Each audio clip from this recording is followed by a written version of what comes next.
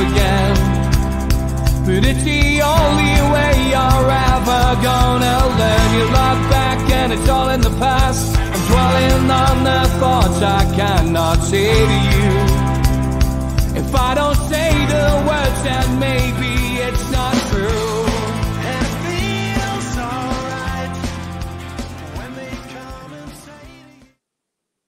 Hi, welcome along to NUFC Matters with me, Steve Wraith. As always, once a week I like to get something a little bit different on the show, and we've got a special guest today. It's Neil Woods from Leap. How are you, Neil? I'm all right. How are you doing, Steve?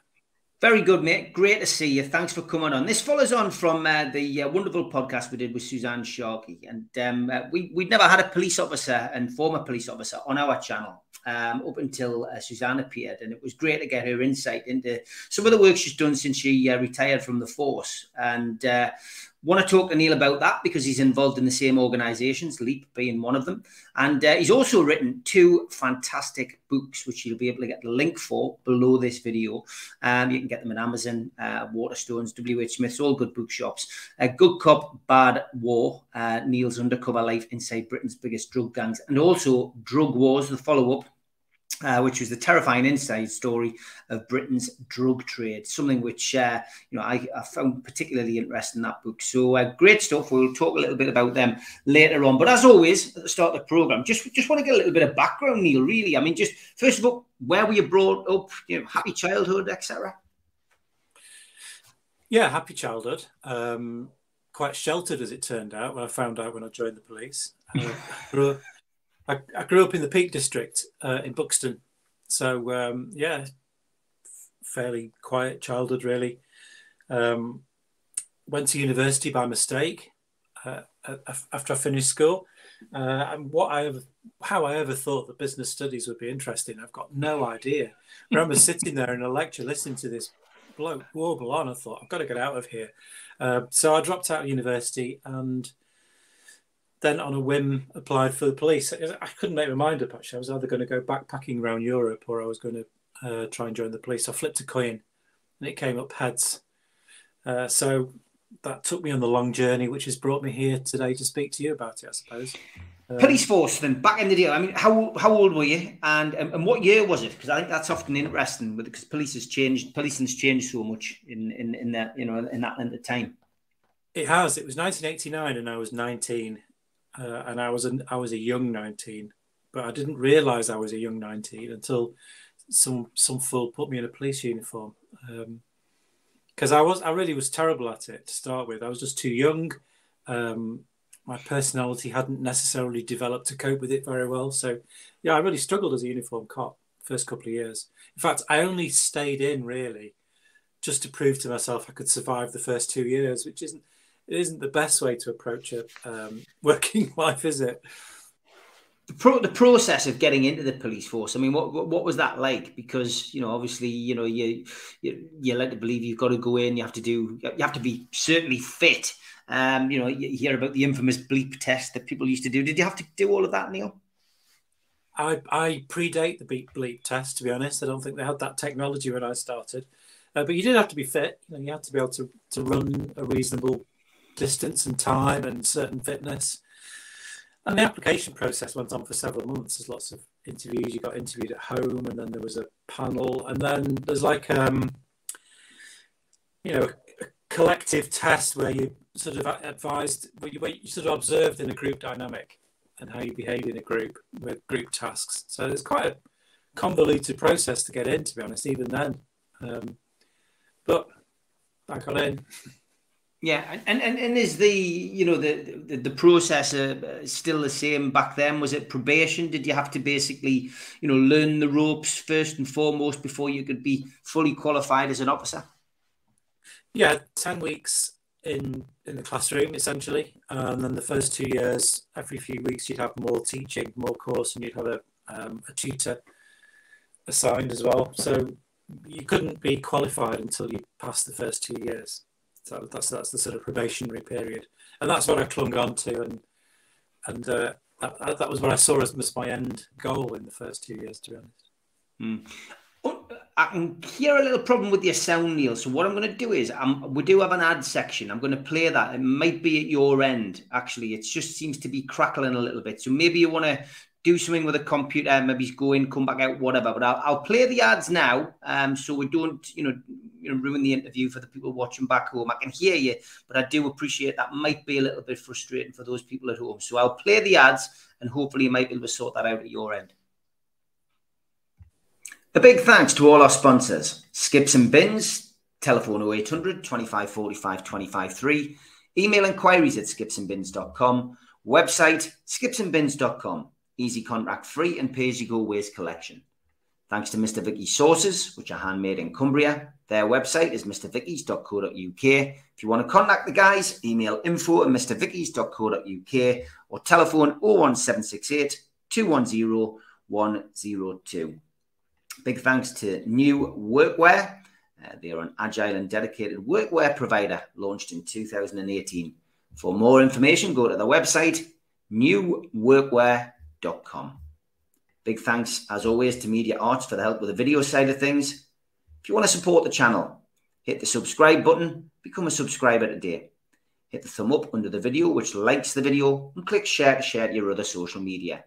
Click join if you want to become a member of the channel for as little as $1.99, or take a one-off payment for the cult membership. You can get in via this QR code if you've got a smartphone, or look for membership pack on the website, nufcmatters.com. What do you get for your one-off £25 payment? You get a scarf, a pen, and a cup, and a membership card, and entry into the monthly draw. Don't forget, if you want a car sticker, all you need to do is subscribe to the show and then email John at NUFC Matters, and he will post you a free car sticker out. We're also available as a podcast on iTunes, Spotify, and other podcast providers. And we also support the food bank on this channel. NUFCfansfoodbank.co.uk is the virtual matchday bucket where you can make a virtual donation 365 days of the year. The new Alan Shearer raffle is underway. 150 tickets at £1 a ticket. You could win a limited edition signed Alan Shearer ball from the 260 dinner. Enter now at nufcmatters.com. We've got a few events coming up. August the 5th sees Gavin Peacock at the Tyneside Irish Centre. Tickets are £10, and you can get them now from nufcmatters.com. Our Christmas event takes place on the 7th of December at the Tyneside Irish Centre, and that's an evening with Frank Clark. Tickets are £15 and available from nufcmatters.com. Finally, Waddle, Keegan, Beardsley and Friends, the class of 84, is on at the Tyne Theatre and Opera House on Westgate Road in Newcastle on Thursday, January the 23rd. Tickets are now available from the Tyne Theatre and Opera House.co.uk or telephone 0844 2491 000. That's the box office telephone number 0844 2491 000. Okay, welcome back, Neil. Hopefully the sound issue has disappeared now. Sometimes it's just a case of rebooting the computer. But yeah, we were just talking about getting into the police force. Was there anything you struggled with? Did you struggle with fitness? Did you struggle with the law side of it? Because, I guess you have to know every single, thing about the law. Was there anything that you struggled with?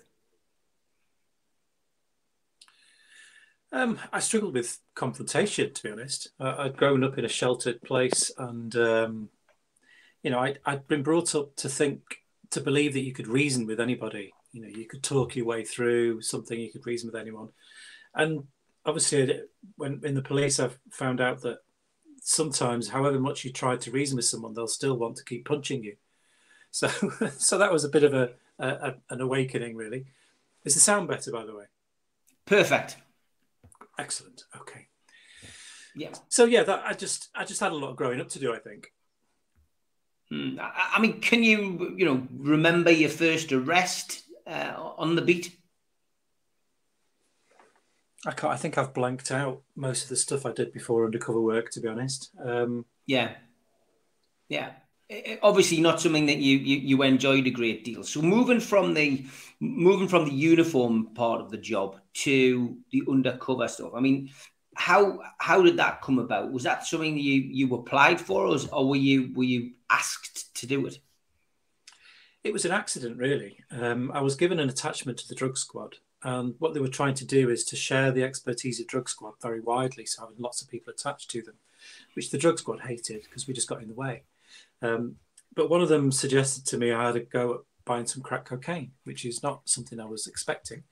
And so that's what I did. And it was all done in very simple terms to start with. They set up a quick observation point, gave me 20 quid and pointed me to this door. But that really changed the shape of my life, because the drug squad suddenly saw that there were cheap and easy ways of getting large results, because that kind of low-level undercover work hadn't really happened in the UK up until that point. So this is 1993 by this point. I'd sort of clung into the job and carried on. And suddenly I found something that I could do, something that I was good at. So it quickly developed from a few weeks operations to no time at all. I was doing no less than 6 or 7 months. And then I was loaned out to different drug squads around the country. And then in a few years' time, they consolidated the work that I did into the East Midlands Special Operations Unit. So it became a very specialist organisation and developing the tactics all the time. Did you have to, obviously blend in? I guess you have to dress the part. I mean, were you going out to charity shops and buying clothes to fit in with some of these people? Yeah, I mean, to start with, to be honest, I made myself out to be a sort of travelling scally. Now, you're from the north, so you'll understand that word, won't you? When I speak to southern audiences, they have got no idea what I mean by scally. So I was there in my double tracksuit, my matching tracksuit, my Nike Air Max trainers, that kind of thing, and that opened up a few doors, But actually, I quickly found that dressing down and mingling with the real problematic heroin consumers, who are either homeless or living in squats or on the edge of all that, that's actually what opened up more doors. And I was able to I pick out the most vulnerable people in those communities to manipulate them. And if that sounds ruthless, well, it is ruthless. That's the nature of the work I did, that the most vulnerable people are the easiest to manipulate. And quite often the most vulnerable people had the best connections as well. So they could introduce me further up the ladder. You mentioned the word scally there. Clearly, I knew exactly what it meant. So it was, because street slang is regionalised, I would say. So, in Newcastle, saying one thing could mean something completely different in East End of London. Is that something you would have to, you'd have to learn, you'd have to pick up, you'd have to study? Yeah, absolutely. Because street slang amongst the problematic heroin and crack cocaine community, it varies even more, actually. You can be using different terminology from one town to another in the same county. Yeah. So yeah, you did quickly have to pick up whether you're asking for bees and wasps, or brandy and whiskey, or brown and white, or light and dark, or it goes on and on and on, and it's so regional. And if you're talking about smoking heroin, are you boning it? Are you beetling it? There's so many. There's a book to write in all of the slang, I think. It's extraordinary amount quantities of it. I guess as well, one of the dangers in this job is, integrating yourself with people to start with, because one would imagine in that world there is paranoia, mainly brought on by the drugs, but also brought on by, the situation these people find themselves in. And I guess you've got to distinguish who you are and why you're there. So you need to create a backstory. Yeah, exactly.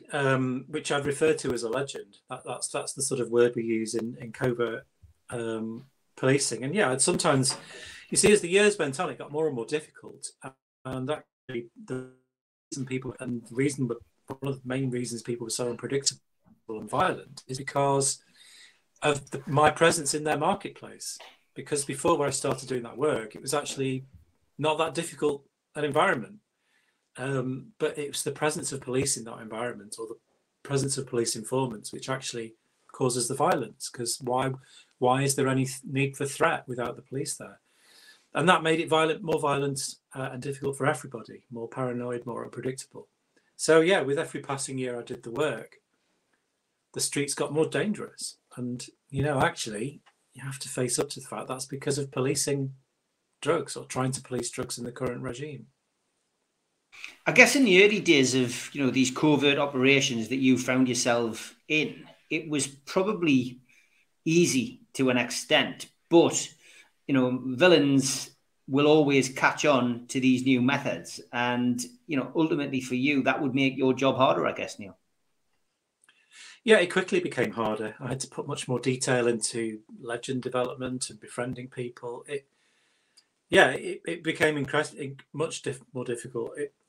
I suppose one of the early signs of the direction of travel of how difficult it was going to be was when I knocked on a heroin dealer's door in Stoke-on-Trent.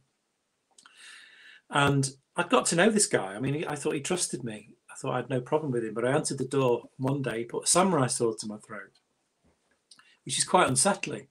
But actually, he was so angry. His face was blood red and saliva just flying out as he's screaming at me. "You're fucking DS, man. You're drug squad. I know you are. I know you are." And I'm thinking, oh, well, time's up then. That's it. Because I could feel this cold steel on my throat. And then suddenly he started laughing, and this woman who stood behind him started laughing as well. And she said, "Wow, I thought you were going to say you were then." And they were just winding me up. Maybe he just wanted to try out his new sword. I don't know. But it was a sort of indication that the whole market was just getting more violent. And people's safety depends on the reputation that they can portray. You know, if you're the person who can be the most intimidating, you're not the person who gets grassed up. You know, so if you're scary, it helps you. So that was one of the first indications. And so I bought 4 wraps of heroin from him after he put the sword away. And I'm starting to walk away from that address, putting the 4 wraps into a cigarette packet. And I look up and there's a knife pointing into my stomach. Someone's trying to rob me for the heroin that I've just bought. So talk about frying pan and fire. So I'm thinking, there's no way I'm letting go of this after what I've just been through. So I started trotting backwards and sort of quickly ran backwards. And I could run faster than him. And I'll never forget what he said, this guy. He said, "No, hang on a minute, just come here a minute." I'm thinking, what? Mate, you want me to come here? You've got that blade, are you mad? Anyway, I managed to sort of run away from him and get back to the safe location. But that was definitely a taxing day at the office, so to speak. Yeah, I can imagine. Did you ever face, you know, somebody with a gun, Neil? Yeah, I mean, I saw a gun while I was operating a few times. First time in Derby in about 1998, something like that. The guy just had it. When he told me to pick the wraps up, I had to lean into the car. I mean, I looked down to the floor of the car. There was a gun leaning against his ankle, which is sort of strange that he would let me see that, really. But I suppose the most, it is the most intense time I was faced with a gun was when I was infiltrating the Burger Bar Boys. Now, sometimes I speak in different countries and they laugh because it's a very British name for a gang, the Burger Bar Boys. But they're not as fluffy as they sound. They were really brutal. They used sexual violence as part of their reputation building, kidnappings, maimings, that kind of thing. One of them was implicated in 7 different murders. Really intense gang. But I'd known them and had been buying heroin and crack from them for about 2 months. And so I thought they trusted me. And one day I was a bit unsettled by the way they were behaving to me. So the next day, because I'd started to wear a camera, you don't do that straight away. You wait until you think someone trusts you. And I'd started to wear a camera, but the next day I thought, no, I'm not going to wear this today. Something wrong in the way that they were treating me yesterday. And I'm really glad I made that decision, because when I met them that day, they bundled me in the back of a vehicle, took me to this not really secluded place, but this area with some trees near to the racecourse in the centre of Northampton. And they said, right, strip, you're DS, man, you're fucking 5-0. You're 5-0. And just as I was about to protest, another one lifted his shirt up and showed me a gun tucked into at the top of his tracksuit bottoms. Now, it's really strange what goes through your head, or rather, it's quite strange what's gone through my head at times of extreme adrenaline, because there's two things entered my head. One was, you're not old enough to have seen Hawaii 5-0. And he's using the slang 5-0. That was my first thought. And then when I saw the gun into the top of the tracksuit bottoms, I'm thinking, how on earth are those tracksuit bottoms holding that gun up? Because they're heavier than they look. If you've ever held them, they're heavier than you look. And those are the things that went through my head. But of course, then I realised that I was going to have to do what I was told. They weren't pissing around at all. But even so, I mean, I don't know to this day whether they really had any suspicion or whether they just decided it was a point to remind me who was boss. That's what they were about. They were about intimidation, and that was intimidating. I can imagine. I mean, is there ever a moment where you've had a close escape and maybe forgotten a bit of detail? Because I can imagine as well, it's like telling a lie. If you tell a lie, you've got to be good at telling a lie, because you can always trip yourself up and somebody finds out and, your cover's blown, I guess. So has there ever been a situation where your memories let you down? No, actually. One thing I was really good at that I developed was maintaining the lies. And actually, I really enjoyed the intellectual exercise of maintaining those lies. And sometimes it could get really complicated because I would be in a community and having to remember details I was talking about. And no, I never missed a note with that.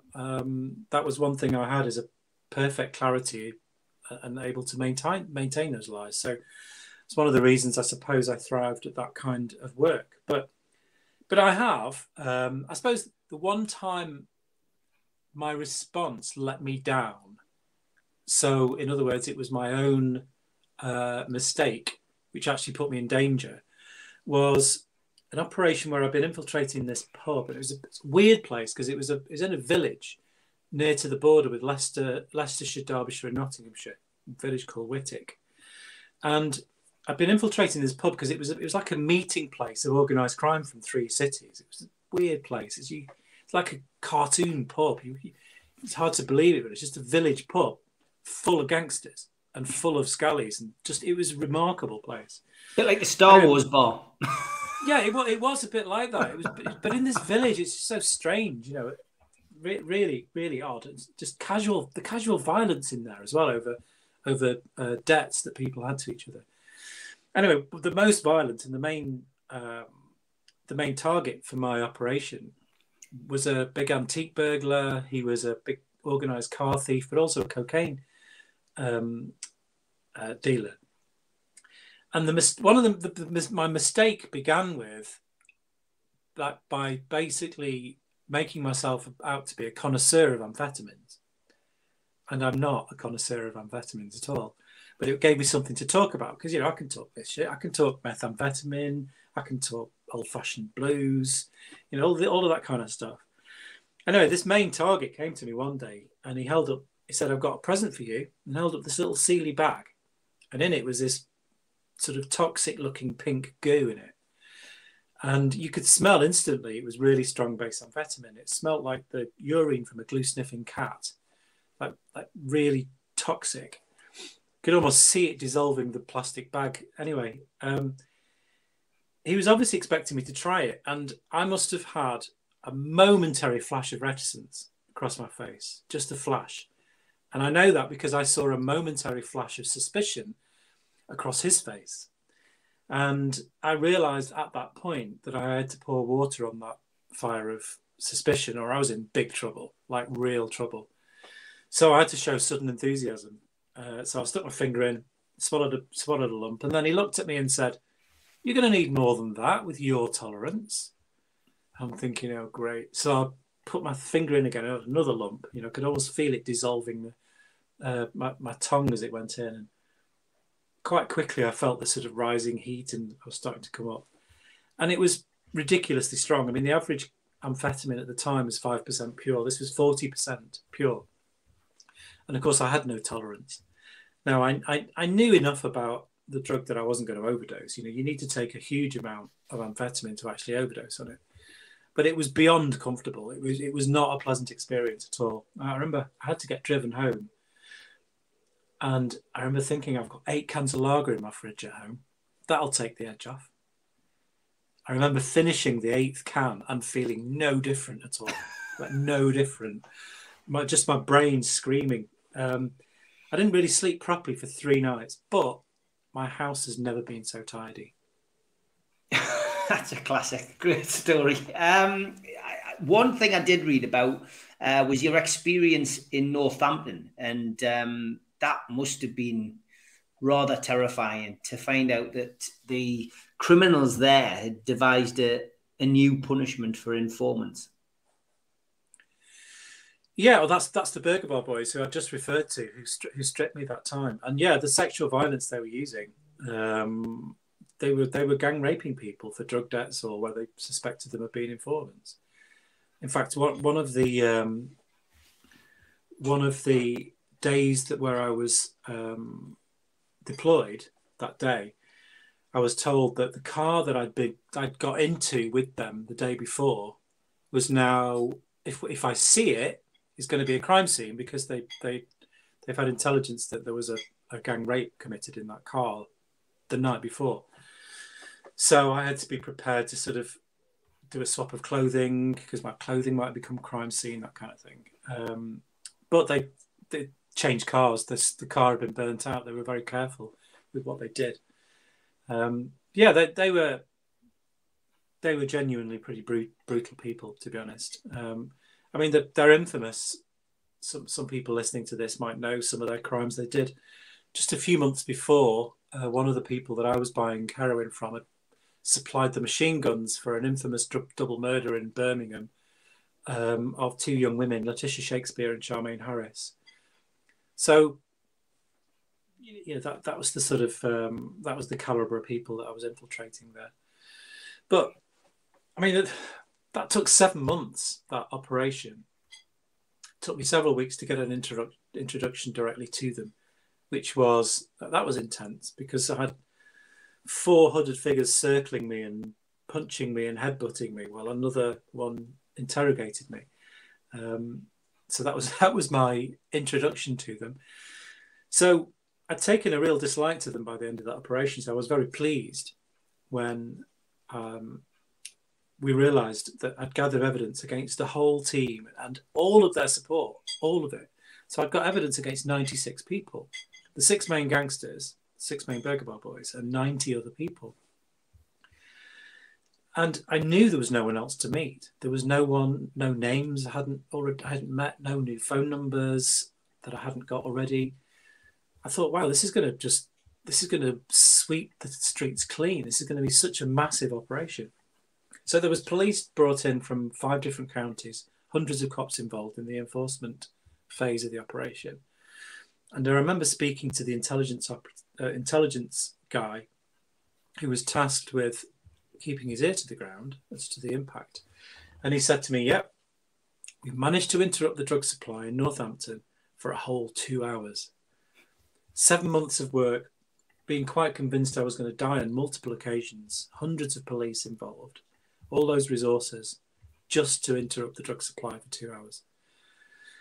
And, you know, having had years and years of doubt about the effectiveness and the impact of the work I was doing, you know, you can't ignore that. That's more than just futile. Because, well, it is futile, but it's just causing harm, because police are really good at catching drug dealers. You know, I used to be. They are all over. If you give them twice the resources, they'll catch twice as many. But they never shrink the size of the market. The market stays the same. So if you get rid of one gang, all you're doing is you're providing an opportunity for somebody else. And more often than not, actually, that opportunity is fought over. So you increase the violence. And it's the streets are getting perpetually more violent as a result of this constant toing and froing between the police and organised crime. But drugs policing sharpens the sword of organised crime. It has and continues to make organised crime more effective, more ruthless, and we can't win this war. We can't win it. Yeah, I would agree 100%. I mean, did you come across corrupt officers? I mean, there are good and bad in every industry, and I presume you must have come across some colleagues who were taking a little bit off the top, shall we say? Well, this is another problem with our current drug policy. It's our drug policy which is corrupting the police, the criminal justice system, and wider society. And I'll explain something that highlights that. So, whenever I was loaned out by MSU, the Special Operations Unit, to a different constabulary to do some work, that constabulary would have to set up a certain model, a team to support me. And they would have to be completely separate from normal policing for the length of the operation. They wouldn't be able to speak to their colleagues. The operation would be set up in a new place, like they'd rent an empty farmhouse or something like that. So there'd be no contact between that team and normal policing. I'd have to have an intel guy, a tech guy, backup, a senior investigating officer. And that team, just before I got there, would be given a lawful order. And that lawful order would be, you will not ask the undercover operative his real name, where he's from, or any personal details. If you do, you will be disciplined. And that lawful order was signed. It's a very big thing, the lawful order in policing. It's an impacted thing. You know, if you break that lawful order, you could get sacked. So that was all set up. But that's set up to protect me. So in other words, I was using the same pseudonym with the police as I was to the gangsters. And the cops that I worked with know who I was. That's to protect me from corruption. Now, the reason I'm telling you this is to make the point that those systems aren't needed for anything else, only drugs investigations. And the very fact that those systems are in place is in itself clear evidence of the extent of the problem. If only the public knew this, if only the public understood the lengths police go to fight the corruption that they can't fight. So despite those systems, I remember for an operation I did in Nottinghamshire, it had been a really long week. I think that the evening before, I'd finally met this gangster after 4.5 months of work, and he'd interrogated me with a knife pressed into my groin. Now that's unsettling. It's really unsettling. It's difficult to have a conversation and remember your lines when that's happening. And he was weird because he'd brought his 12-year-old son with him to watch that as well. We dressed in the same two-piece tracksuit, same trainers, same shaved head, same gold chain. Anyway, that meant, after all of that intensity, my senses are really fine-tuned. I was really sensitive to body language, feeling that threat. So the next morning, I was introduced to 2 new cops because 2 of my backup team had gone off sick. The first one I met, I had no problem with. The second one, shook his hand, and just the hairs went up on the back of my neck. Everything about this guy was wrong. So I went to the senior investigating officer. I said, look, boss, I cannot have this guy knowing what I'm doing. I don't trust him. And the boss was great. He said, well, we'll exclude them both, so they're not asking any questions. They've not been in the briefing. They don't know anything about this yet. It's fine. We'll just run short-staffed. I put it out of my mind.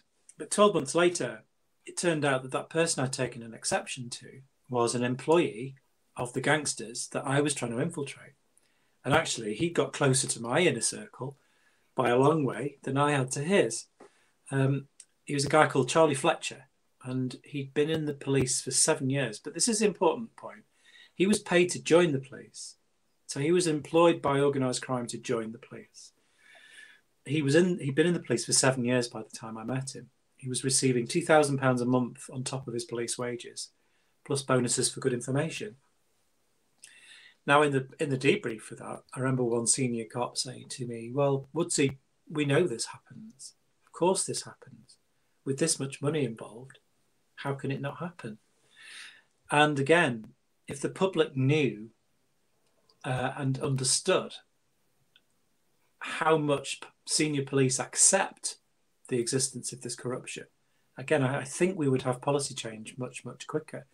So I'm grateful for the opportunity to be able to explain this and for people to hear this, because it's important that we understand. But it's not just the money that makes this corruption inevitable.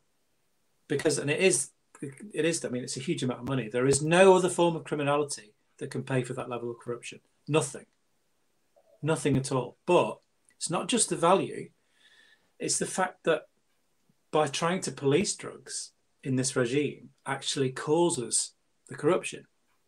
Because what you're doing is police are constantly thinning out the competition.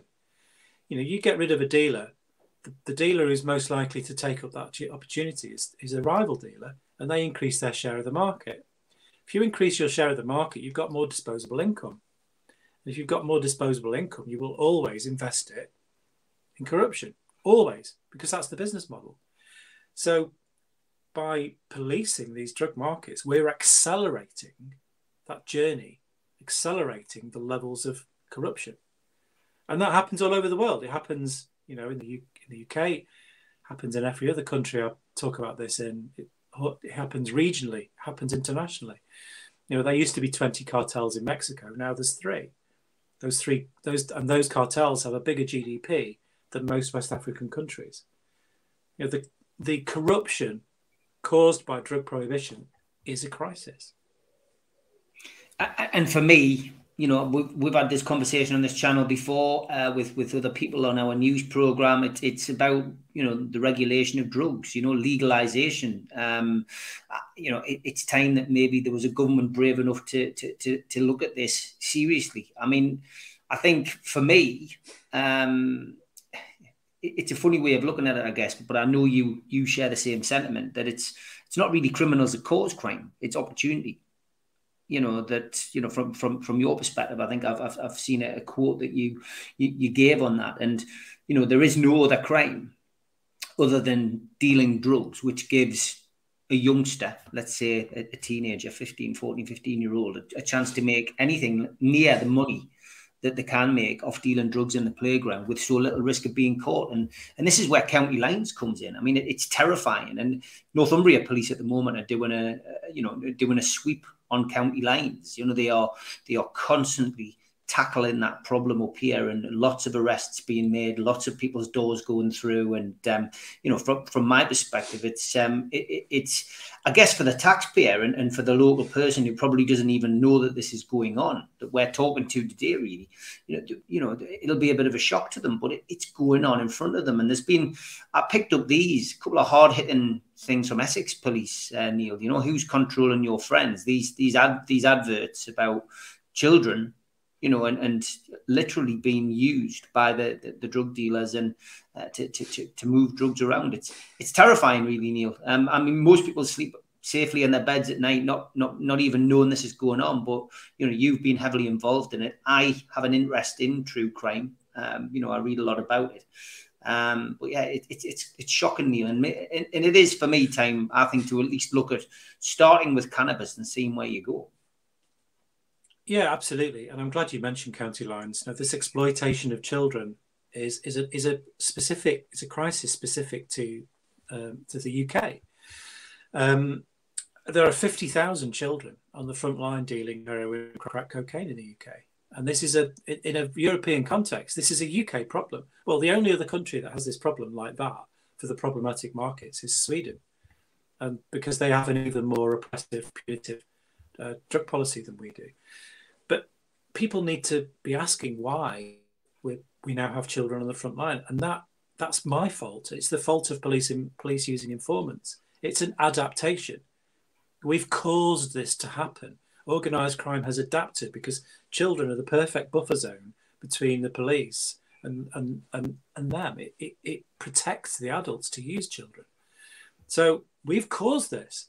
And you are absolutely right that the only answer really is to take legal control of these drugs away from criminals. And, you know, how bad do things have to get before we seriously do that? You know, we can't, these 50,000 children and more, because, you know, these clampdowns and you get a gang and rescue kids, it just means more kids get sucked into it. So the numbers are going up all the time. It's a lie to say that these activities in by Northumbrian police or anywhere else in the country are having any success in reducing crime or protecting children, because they're not. There is no evidence of that, and there's clear evidence of the opposite. But I would suggest actually what we need to do is start with heroin, not cannabis. Of course, we should have a legal cannabis market, but just down the road from you in Middlesbrough, up until last December, there was the answer to county lines, to protecting children, and that is they had diamorphine-assisted treatment in a clinic, prescribing legal heroin to the most problematic consumers in that society, in that community. Because if you can supply people who are using heroin problematically, that destroys the business model, which is using children to deal that heroin. Destroys it. So it's a double impact. You can actually take care of people who need help, people who are self-medicating for childhood trauma with heroin. You can take care of them rather than leave them to the exploitation of organised crime. And the secondary effect of taking care of them is you prevent children being exploited to deal it. So it's a double win. And so, I mean, that clinic was run by a brilliant man called Danny Ahmed from the Foundations Clinic. And it was in part paid for originally by the Cleveland Police and Crime Commissioner. Unfortunately, the current Police and Crime Commissioner pulled the funding. Through a combination, in my view, of stupidity and political cowardice. And I met with him. I met with him at the Conservative Party conference and spent time explaining the evidence and the impact that this would have. And I thought he'd listened, but clearly he hadn't, because last December the rug was pulled from that. And vulnerable people who'd been given a lifeline, that lifeline was taken away.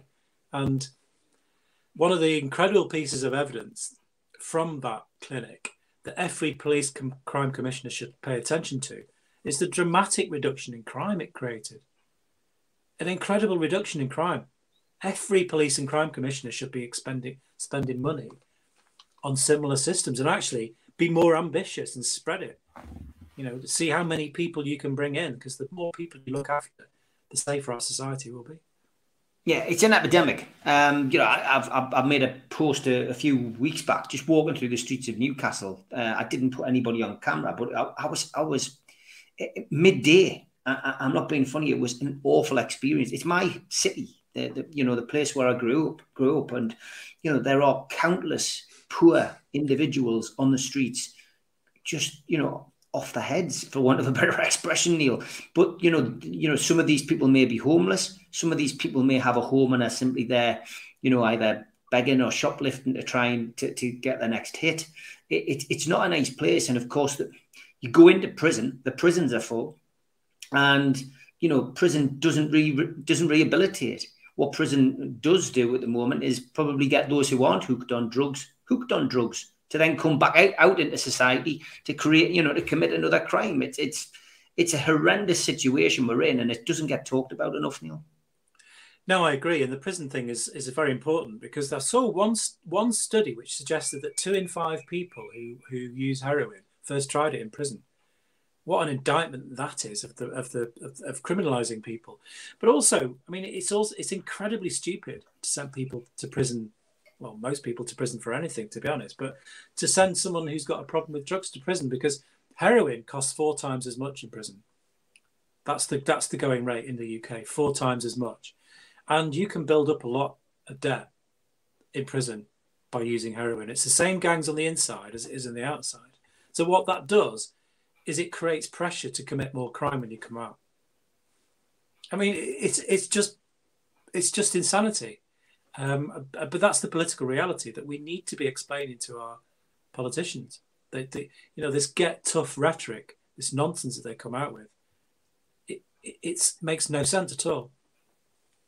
No, definitely not. I mean, the good thing is that people like yourself are fighting the good fight to try and make a difference, lobbying MPs, speaking to MPs, going to these party conferences, and hopefully at some point something might change. Getting back to your own personal experience, I mean, you eventually left the police force, and PTSD is I guess what you were diagnosed with. There was a particular name for it, wasn't there, Neil, that they diagnosed you with?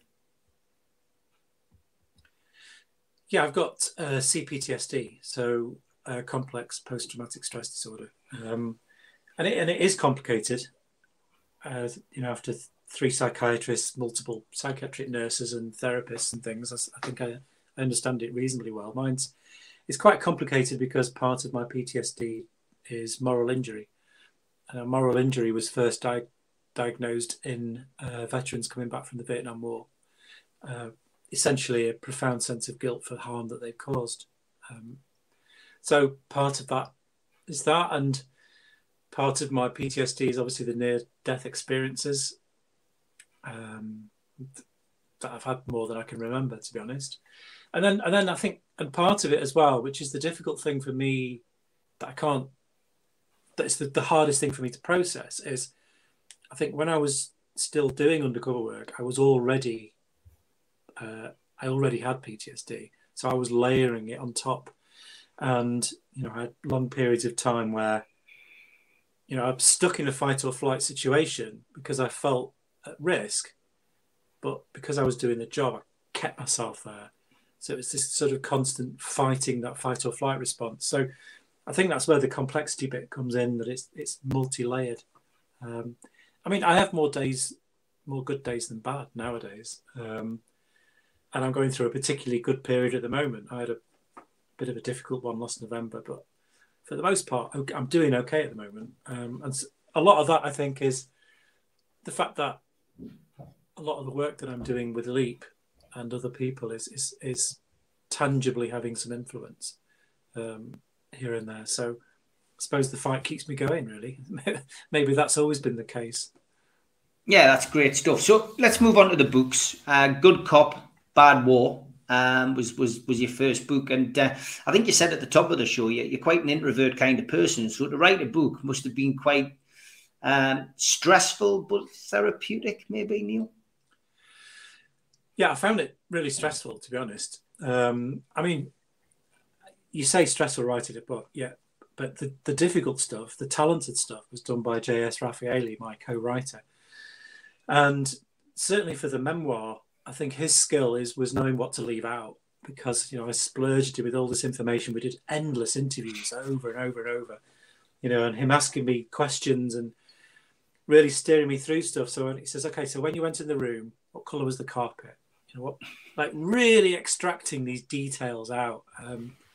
So that was quite hard work. That was quite difficult. But in terms of the skill, the writing down, that's all down to JS. Great book, well worth a read. And you followed it up with Drug Wars. So the first one must have done well, Neil. Yeah, the first one has done well. As well as books do,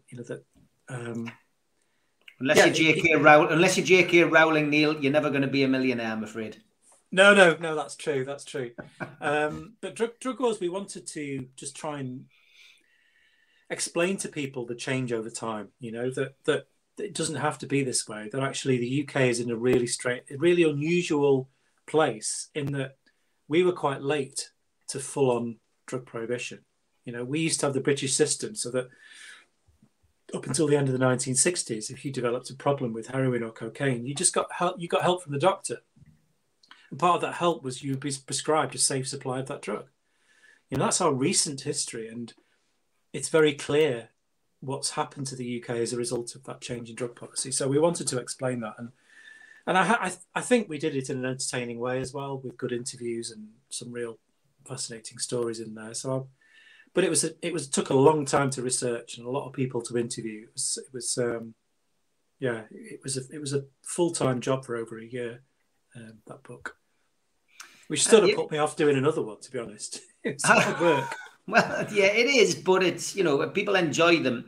It's well worth doing again. It's always well worth putting out there, and if it helps you, the cause that you're supporting, then it's a good cause to get behind. Leap UK. Then tell us a little bit about that. What is it? Because people have heard us refer to it. They heard us refer to it on the interview that I did with Suzanne as well. Just give us a brief oversight into the work you do with Leap.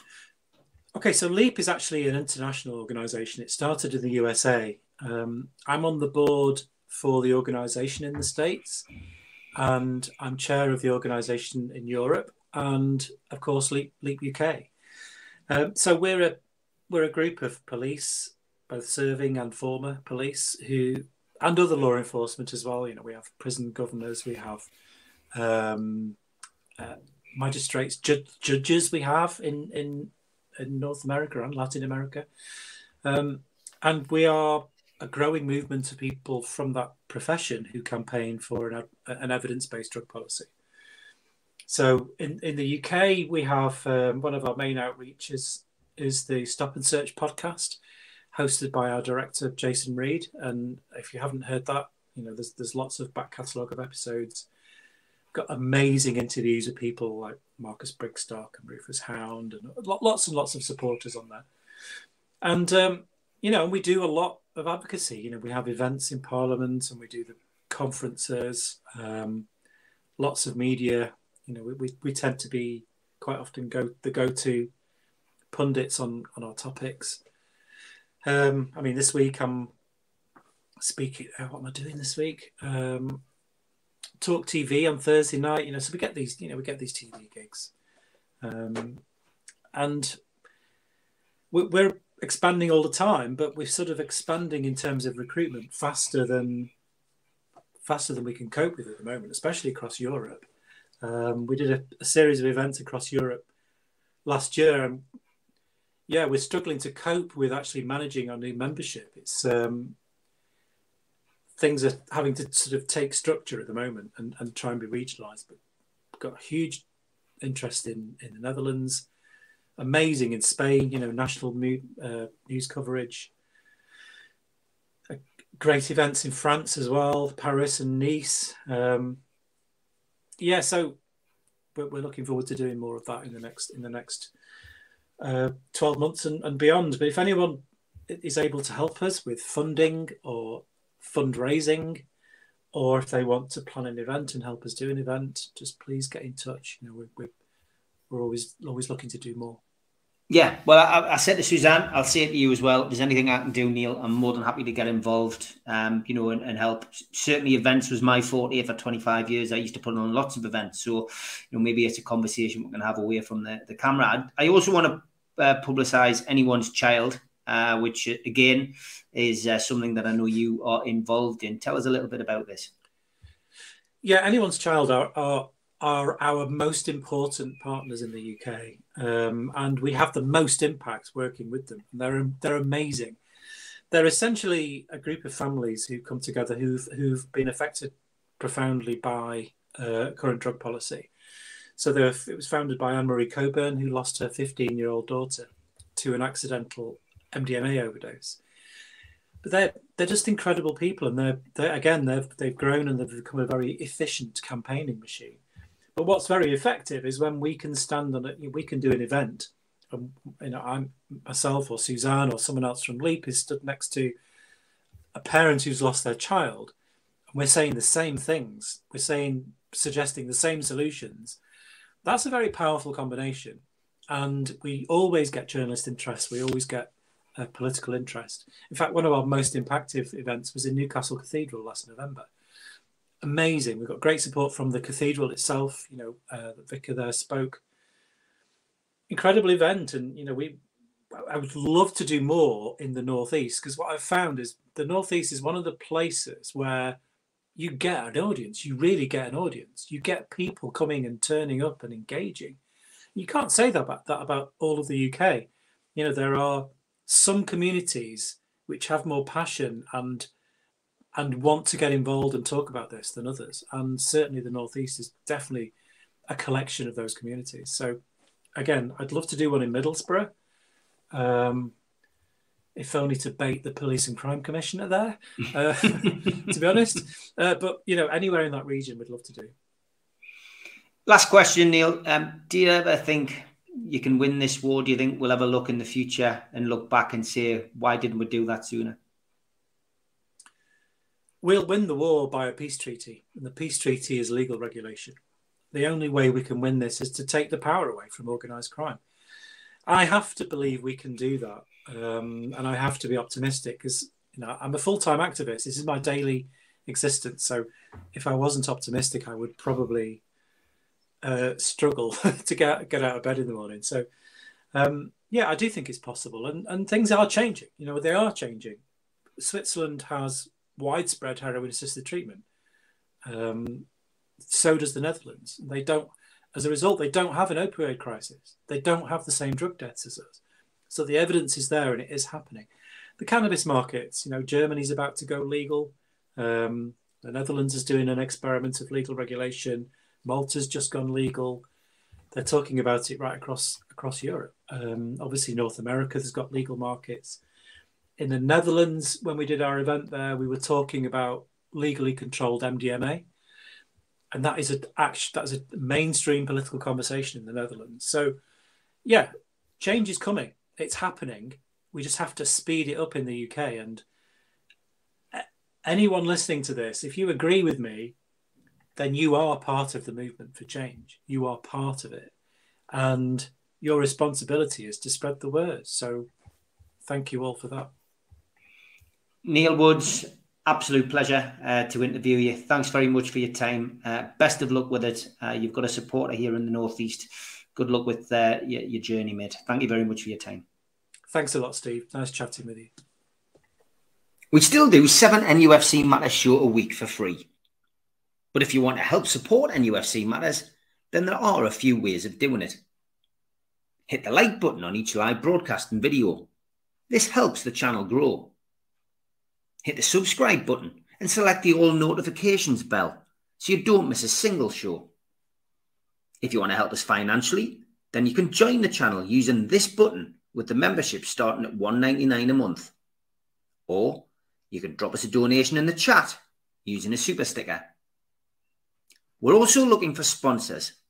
If you'd like your brand advertised on the flyers for the show and featured during the ad break, then email John at nufcmatters.com to arrange today.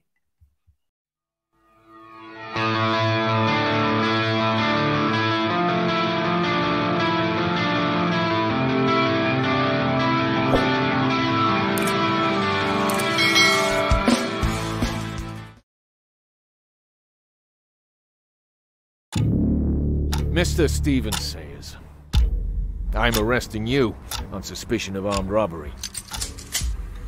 You do not have to say anything. But anything you do say